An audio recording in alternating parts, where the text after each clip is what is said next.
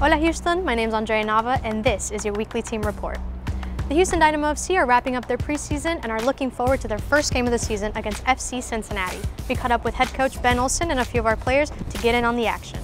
We have a pretty good understanding over the last 2 weeks of who we are, and but today was nice that the offensive side started to click. This was a big step for this group, to win a game. The first time where we really kind of put the defensive part and the offensive side of the ball. I thought it was pretty good.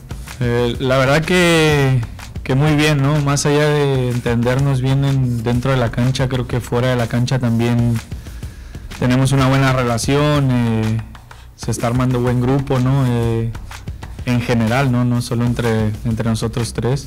Dynamo wraps up their preseason here in Houston after traveling to Mexico and Florida, playing against international clubs such as American Pumas from Liga MX to Columbus and CF Montreal.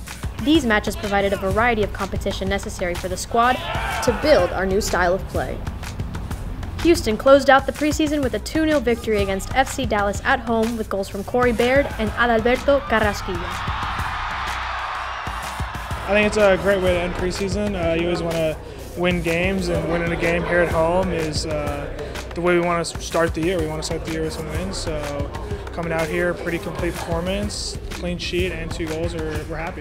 Dallas es un buen equipo que juega bien. El año pasado terminaron bien la temporada, entraron en playoff y es un parámetro muy importante para nosotros para ver más o menos dónde estamos parados y hacia dónde queremos ir y dónde queremos llegar. As the #1 city in the nation for diversity, our new Houston squad for the upcoming season highlights just that. Players such as Ivan Franco from Paraguay, Amin Bassi from France, as well as a couple of decorated MLS champions like Brazilian midfielder Artur and Argentine defender Franco Escobar.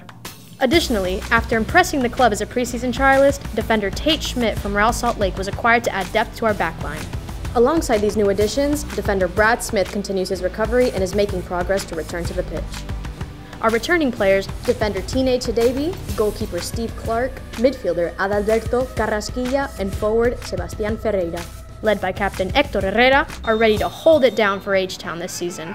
This new combination of players are locked in to contribute to the team goal of a playoff run in 2023. New year, new look for our men in orange. Houston Dynamo FC released their new kit for the 2023 season. Nicknamed El Sol, this new kit represents guidance and energy towards a brighter future. You can purchase El Sol online via the MLS store or in person at our official team shops located in Shell Energy Stadium or the George R. Brown Convention Center. Houston travels this weekend to open the 2023 MLS season against FC Cincinnati. Over a year has passed since the Dynamo last faced Cincinnati, resulting in a 1-1 draw. The Eastern Conference favorites have most of their playoff squad returning, proving to be a significant challenge for the Dynamo early into the season. Next week's a different ballgame. Going away to Cincinnati is a different task.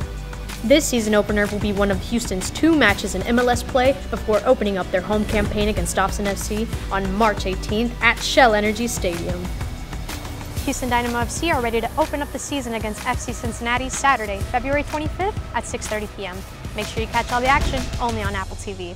My name's Andrea Nava, and this has been your weekly report.